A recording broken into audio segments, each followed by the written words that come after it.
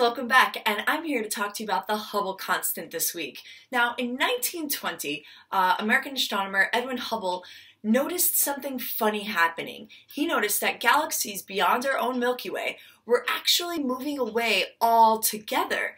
So then he started to notice that galaxies that were furthest away were moving faster than galaxies that were closer to us. This was the evidence that the universe is expanding. Now this was the birth of the Hubble Constant, and the Hubble's constant is what's based on the Hubble's law. So the Hubble's law is that the speed in which the galaxy is moving away from us is exactly proportional to the distance in which it's already at. Both the speed and the distance are going to be the same exact number. So now, astronomers today have calculated this value of the Hubble's constant to be about 72 kilometers per second per megaparsec. And a megaparsec is just about 1,000,000 parsecs. And a parsec is actually equal to 3,262,000 light years. That's a really long way. Galaxies move away from us at this speed. All throughout the 20th century, every astronomer thought that everything that we saw in the night sky was only part of our Milky Way galaxy.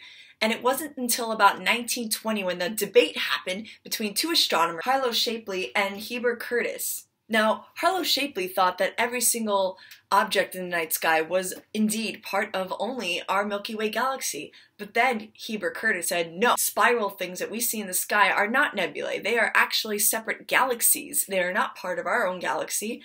And then it wasn't until Hubble did some measurements, 100-inch Hooker telescope, Mount Wilson, to measure the light from the flickering stars in the Andromeda Nebula, now known to be a spiral galaxy very similar to the Milky Way. Hubble was able to work out just how far away these galaxies were by analyzing their stars or these Cepheid variables. And the way that you can figure out just how far a star is, take this light for example. So you can see just how bright it is from the distance that it is from my computer right now. If it's a little bit further, it might actually appear to be dimmer. But another way that he measured was through its flickering patterns. And this would be nearby dust or gas that was actually in the galaxy. So by the amount of times that it would flicker, he would be able to measure the pattern in which this star is moving, and then he could measure its dimness or brightness because it does go dimmer and brighter. And by analyzing this constant pattern, he can then detect just how bright it is based on distance or how bright it is based on its natural luminosity. And once he actually figured out its brightness and he found out its distance, something really funny happened. This is then what changed our perspective on the universe. We thought that maybe these stars were part of the Milky Way galaxy, but it showed us that its distance was much further away than what we estimated our Milky Way galaxy size to be. This could only mean that it's not part of our Milky Way galaxy, but instead part of a whole new galaxy. It was part of the Andromeda galaxy. And this is what first showed us that there were other galaxies out there, that our galaxy was not the whole universe, and the universe is much bigger than we thought. Now, while Hubble was trying to measure the galaxies that were near us and just how far away they were, he started to notice something really funny again. He noticed that the light was mainly in the red shift, and the red shift, as opposed to blue shift, just means that light is moving and objects are moving further away from you. Just like the Doppler shift, when you hear a nearby car, you hear it coming closer, and so the sound waves are actually compressing as it's getting closer to your ear. It's just like with light, when light is moving closer, it's blue shifting, and so its light waves are getting more compressed, and the frequency is getting higher if you're talking about cars. So then when it starts to move away, the wavelengths are actually getting longer and further away. So with this, he was noticing that all galaxies are moving further away from the Milky Way. What is up with that? Not only are they moving further away from us, they're moving faster further away from us. So those that are actually further away, the further you look, they are moving a lot faster, so they are accelerating. So now we're like, wait, why is the universe accelerating at such a fast rate? I don't know. This is crazy. Okay, maybe it has something to do with the dark matter and the dark energy. And yet the only galaxies that were moving closer to us are the galaxies that are within our own galaxy cluster, like the Andromeda galaxy is moving towards us as opposed to away from us. Okay.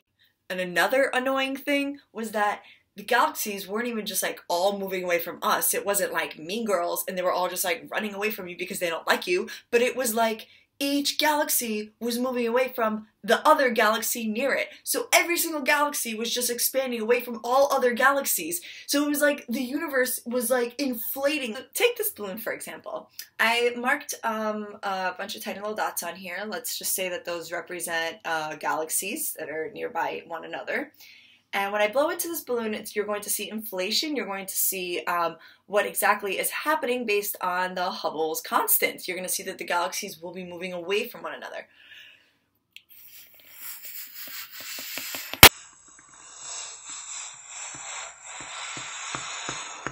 The expansion of the universe began in the Big Bang, which I'm sure many of you guys heard about, even if it's referring to the TV show The Big Bang Theory.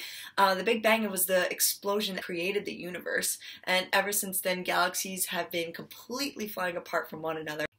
In 1990, we launched the Hubble Space Telescope along Space Shuttle Discovery, and it takes these beautiful images, as you guys have probably seen, absolutely everywhere. If you guys haven't heard about the Hubble Space Telescope, definitely Google it. There are some gorgeous, beautiful images that its 2.4 meter long telescope and set of dozens of cameras actually takes.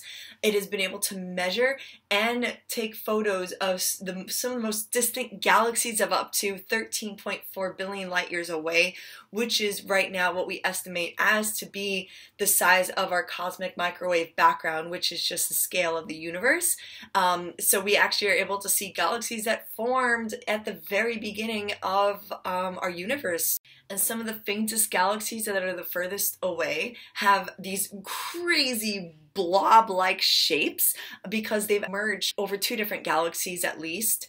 And so they all have these like really funny shapes, and when you actually look at it, you're looking into the past. You're actually looking at what was there when the universe first formed.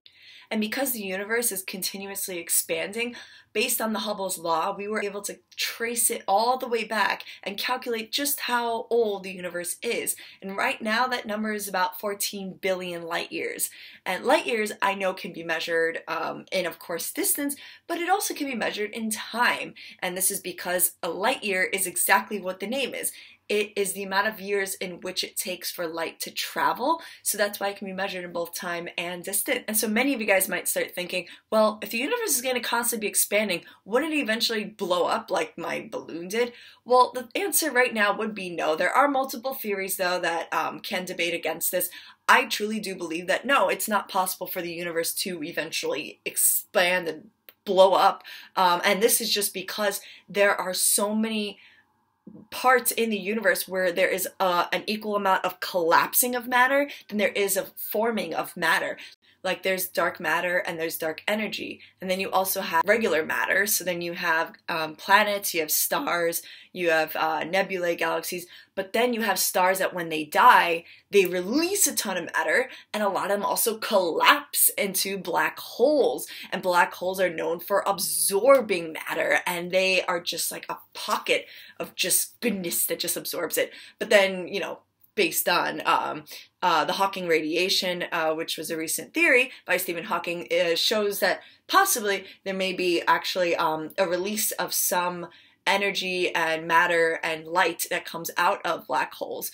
But as far as now, we do know that there is a good amount of matter that is forming and matter that is collapsing. So, you know, at least for now, we do believe that the universe will not expand to the point where it'll explode, but it will keep expanding because we do have an infinite amount of matter that is forming and a lot of matter that is also collapsing. So, well, that concludes on this video talking about the Hubble constant. So next time you guys go to sleep, just remember that the universe is constantly expanding. It is expanding at such a fast, accelerated rate, and there's just so much out there. So like anytime you're bummed out about like missing your train or your bus or you're stuck in traffic, I know it's annoying, but like it's so nothing compared to so many other phenomenal, amazing things out there. So yeah, that's just kind of how I look at it. It's what gets me by every day. So, and sorry about the sirens if you guys hear that. As you know, I am located in New York City, so there's always sirens everywhere. But once again, thank you guys so much for watching my channel. And yeah, okay, see you guys next time on Astro Athens. Whee! Bye, guys.